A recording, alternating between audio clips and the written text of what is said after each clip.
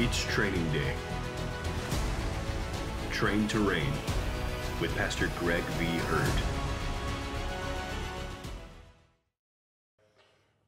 Good evening and happy Mother's Day from LC Live. This is Pastor Greg Hurd, and I am excited to be with you this evening on this Mother's Day celebration.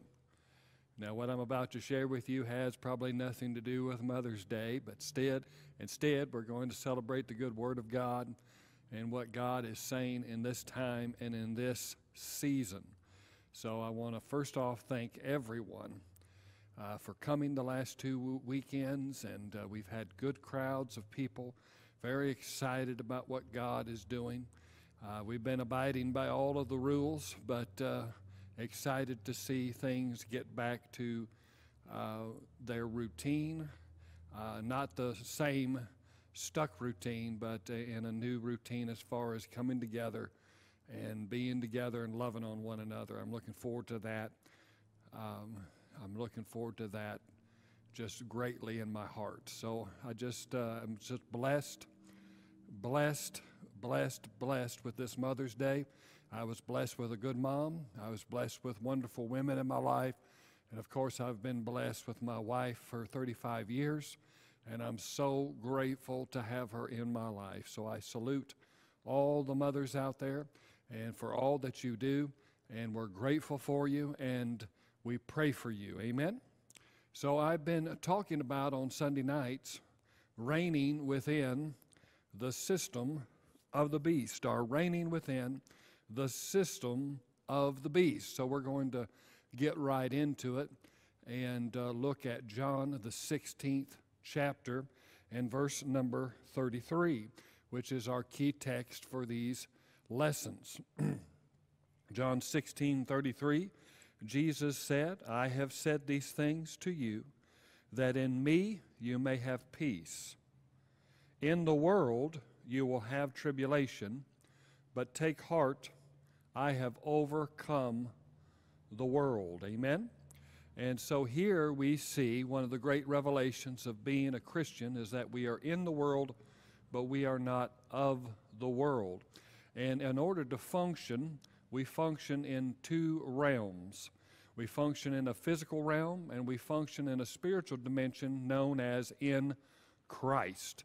In Christ, all are made alive. In Christ, there are infinite possibilities to us. In the world, we're going to face tribulation. We're going to face pressure. We're going to face opposition. We're going to face persecution. But in Christ, we can operate in peace, love, joy, and all of the wonderful fruits of and gifts of the Spirit.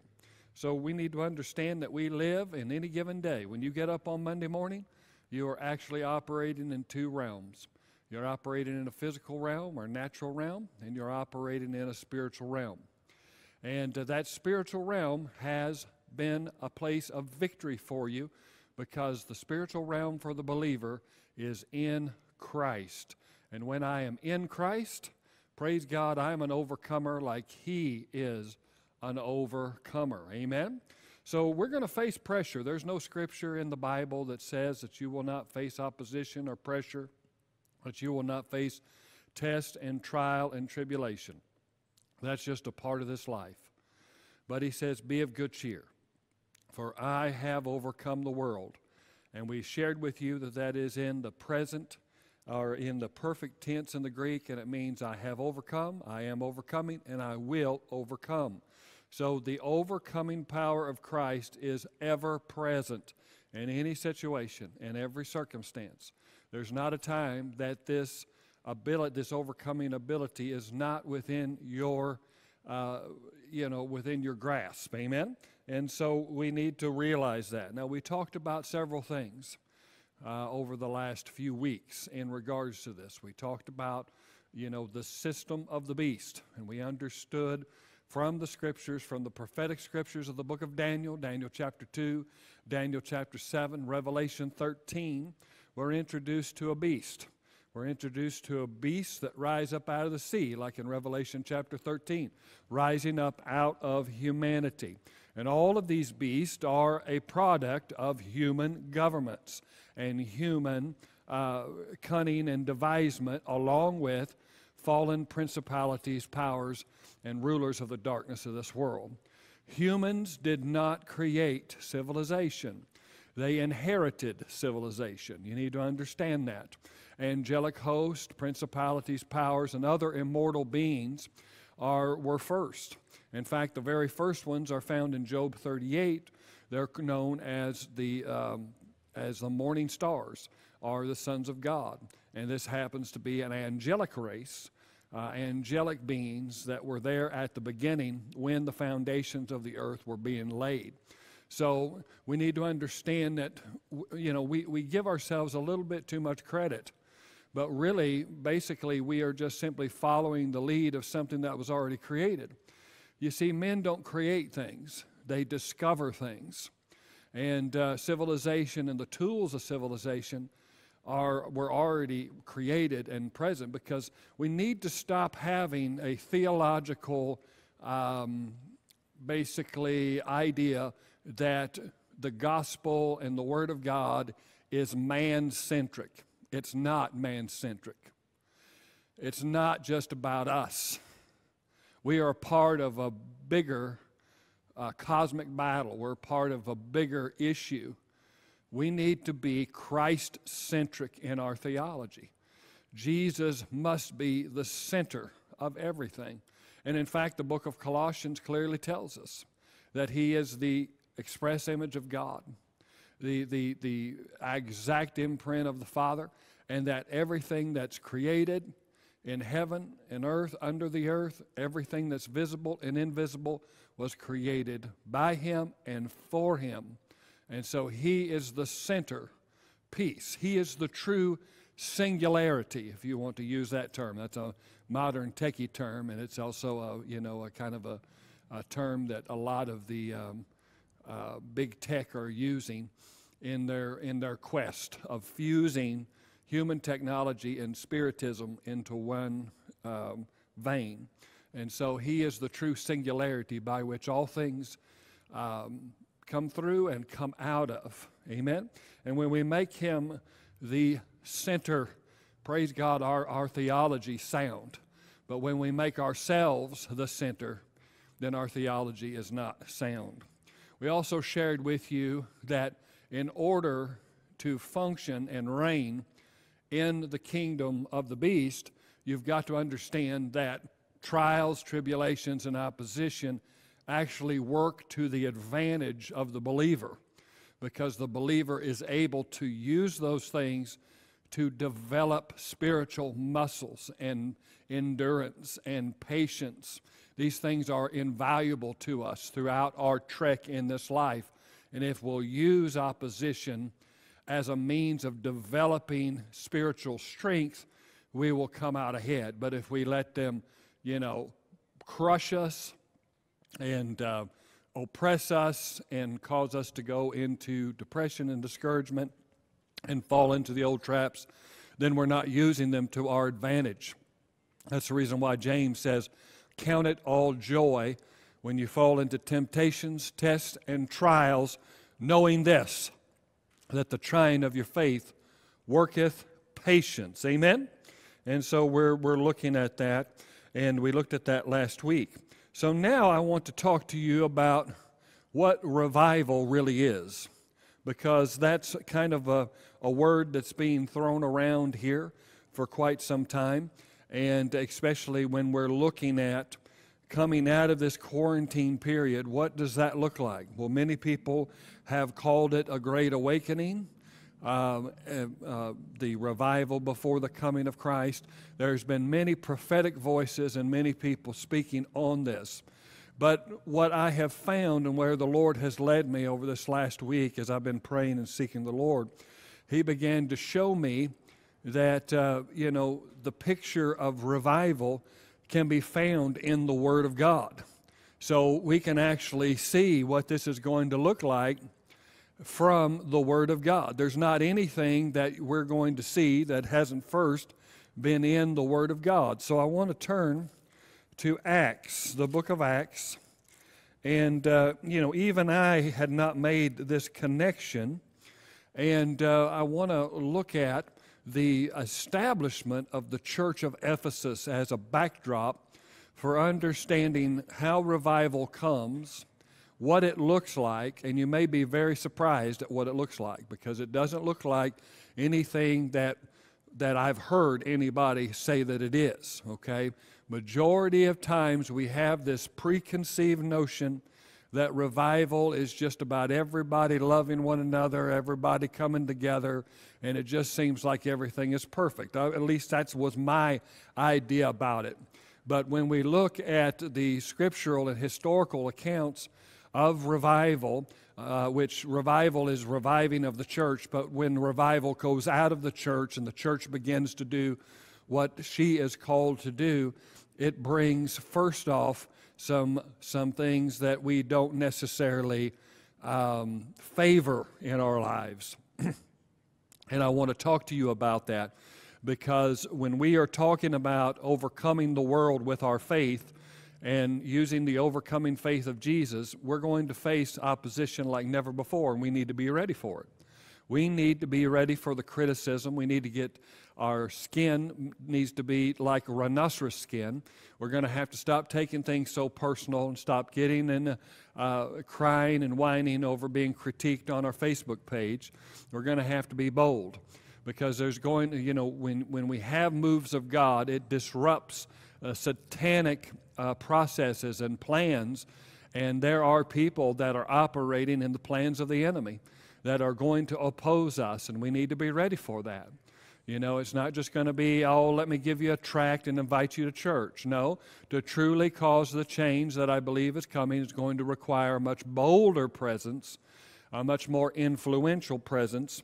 I'm not getting much hearts, but hopefully you'll get a hold of this when we get through there. But in Thessalonica, in the 17th chapter of the book of Acts, one of the first things that happens when Paul would come to get new territory, and he'd claim new territory for the kingdom of God, we need to realize that before revival comes, there's riot. Let me say that again. Before revival comes, there's riot. You see, to come in and to declare the kingdom of God and to advance the kingdom of God means that the opposing kingdom is going to feel very threatened. Now, praise God, they cannot assail against the kingdom of God. The gates of hell will not prevail against the ruling assembly, or the legislative assembly of God, which is the church of the Lord Jesus Christ. However, my friends, we need to understand that some of the side effects to revival aren't necessarily very comfortable nor convenient. Actually, it can bring about persecution, which we seem to be very thin-skinned on. I don't know about you, but I'm a little thin-skinned on persecution myself. At least I have the courage and the honesty to admit to it, that it does bother me not to be liked. However, I'm willing to subordinate that for the greater good of the kingdom of God and the greater plan of the kingdom of God, and that's what I intend to do. And that's something that we need to make decisions about. Are we wanting to be popular with the world, or are we wanting to be approved of God? Those are the two questions that we have to ask ourselves. We have to settle that in our hearts when we go into this new era, because it's going to be an uncomfortable era. It's going to be an inconvenient era. It's not going to be just all of a sudden people are going to show up and pack the church. It's going to be about advancing the kingdom of God more outside its walls than within it. And so we've got to be prepared for that. Now, every place the Apostle Paul went, he faced prison, he faced persecution, and he faced rioting. There were people who wanted to take his life. He was heavily criticized by the Judaizers and those that were trying to proselytize in the region of the Gentiles, the Jewish, Pharisees and the Orthodox Jewish religion began to persecute him heavily and cause great disruption. They would go to magistrates and go to senior officials in towns and in cities and cause all kinds of traps for him. And that's going to happen in this next season. You're going to see that there are going to be plots and plans that are going to try to stop the effectiveness of the church, because the devil doesn't want his kingdom or his plans to be disrupted. Now, you're seeing a lot of things exposed about this virus and the overall protocol concerning this virus. You're seeing it begin to unravel. Why is it unraveling? It's unraveling because of the church of the Lord Jesus Christ. It's unraveling because of prayer. There's no one whistleblower here. This is, this is a groupings of people that have seen right through this from the very start that God has spoken to. That shows you that the kingdom of darkness, which works in darkness, gets exposed by the light. And although I don't believe we know everything that there is to this situation, I do believe we know enough to be able to walk circumspectly and in wisdom and be able to know of a surety that God is at work both to do His good will and pleasure in our lives. And so I'm grateful for His protection, and I'm grateful that no weapon that is formed against us has the ability to prosper. And so I believe that He's going to continue to advance and give us a reprieve so that the harvest of the earth can come forth in the name of Jesus. Now, I'm trying to speak by the unction here and desiring and wrestling with what God has put within my heart to share with you, because this isn't rah, rah, rah, shout and dance and twirl about message. This is a very sobering message about what it takes and what is the cost of revival or the Great Awakening or whatever term you want to put on it. We need to prepare ourselves as an army. I hope you understand that. We need to prepare ourselves as an army, not with physical weapons. We're not to take up arms against anybody physically, but in prayer, through intercession, through the gifts of the Spirit, through the proclamation of the gospel, and through the spiritual gifts that have been put within the church, we will wage a good warfare. And so in Thessalonica, we see what happens. You'd think that good news comes into a region that's been oppressed by other false gods. You would think that it would have a more positive effect. But when truth comes into a situation, the positive doesn't look positive. It actually looks negative at first. Why? Because opposition and persecution come immediately after it. Jesus taught us this in the parable of the sower that sows the word. He says when the seed is sown on the wayside, when it just gets on the wayside soil, it says the enemy, the devil, comes immediately to get the word. So we need to understand that when the gospel goes forth in a community, that the enemy is going to be at work, working all of his different plans to try to get the word out of people or try to cause the word not to take root in people's lives. He does it first by coming immediately. And those that go a little bit deeper, he has a strategy and a plan for them through distraction, through the cares of this life, through the deceitfulness of riches, through the lust of other things. He gets our minds off on other things and extracts the word before it can develop a root system in the lives of people. And so when we see negativity, we need to start reading that through the revelation that is positive. That if we're not seeing opposition, if we're not seeing persecution, then we're not doing what we're supposed to do. We've got to operate from a higher, more elevated mindset. That some of the actions that the church is doing, as far as evangelism and reaching out and seeing people delivered and free, can at first begin to be negative in the community. The community doesn't know what to do with it. Some of them are happy and blessed by it. Others are critical and even hateful towards it. We need to look for both, okay? So it says right here in the 17th chapter of Acts, and starting with let's start with verse number 5. It says, "But the Jews were jealous." This is one of the major attributes that's going to be in this new era. There's going to be a religious jealousy. As God begins to do His work, as the church begins to rise up and be who she is called to be, there's going to be jealousy. Because the Bible talks about two women in the book of Revelation. One is the virgin that gives birth to the Christ, which represents the church, and the other is the great harlot, which is the compromised spirit of Jezebel church that is controlled by the wicked one. There's going to be tremendous jealousy that's going to come about. And there's going, in contending religions and other gods of the region are going to try to come against what Jesus is trying to do through the church. We need to be prepared for it. Notice it says, "But the Jews were jealous, and taking some wicked men of the rabble." Notice they hire mercenaries. They hire people to bring about disruption. That is happening today. That has been happening for years, is that there are plants within churches to cause division and to cause disruption.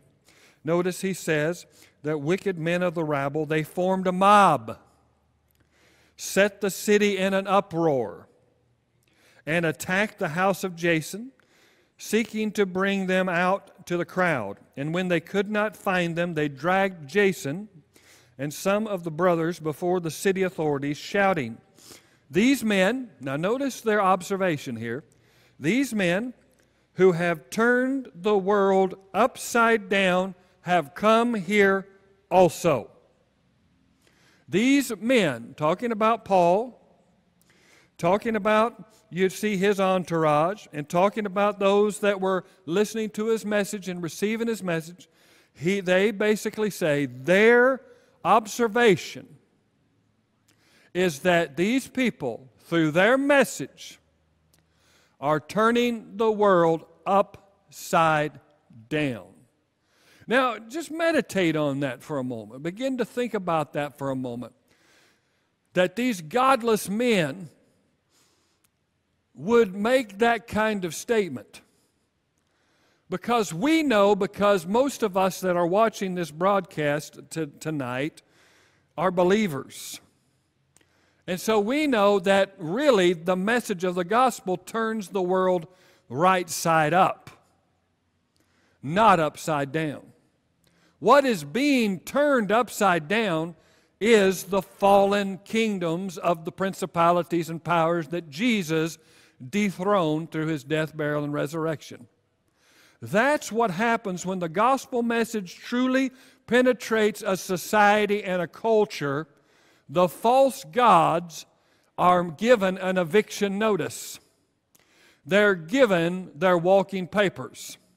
Because people are coming in not invoking or trying to destroy these powers, but to declare that they are already destroyed. This is something that they have used, all kinds of propaganda and all types of technique to keep from the people. And they're still doing it today. They're still saying, we're in charge. Nothing has changed. Nothing has changed. But we know better. We know because we just read the scripture. Be of good cheer, for I have overcome. I am overcoming, and I will continue to overcome. The overcoming power of Jesus. Amen? And so here they make this statement. So basically what revival is, I'm just using that term loosely. Please understand, I want to use terms that everybody's using so that we can define them properly. Revival is never really about the world. Revival is about the church. Revival is always the reviving of the church body to go out and do what the church was created to do. That's revival. Awakening has to do with people realizing the need for the church outside the church walls. So we need to realize that we are on the verge of a great revival and a great awakening. But in order to go to this great revival and to this great awakening, we're going to have to go through some things that I don't think very many of us are prepared for. I hope you're understanding this, and I hope I'm making sense to you. Is that when the gospel is truly brought forth and we begin to see signs and wonders and all of this stuff, it's going to be wonderful, and we will see things that we have birthed in our prayer closets and cried over and desired from God for years and years and years. And what a wonderful and glorious day that will be. However, we will also face persecution, opposition, and we will face things that we have never faced before. Even in small rural towns like in Manford, Oklahoma, and in surrounding areas, there are opposing forces that will be revealed in this last day. And we need to be ready for it. That's all I'm saying. We need to be ready for it, because when we come in and begin to disrupt the status quo or the business as usual, we're turning the world upside down to them. We're turning the world upside down for them, okay? We're going to show you what that looks like here when we get to the 19th and the 20th chapter of the book of Acts. But look at this. He says, these men who have turned the world upside down. This isn't just ordinary tract handing out. I mean, this isn't, come to my church and listen to the good music. This is not that. This is totally just as, let's look over there. We looked at it,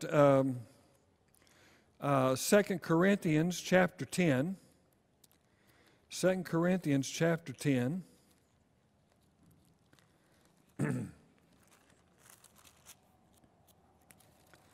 Hallelujah.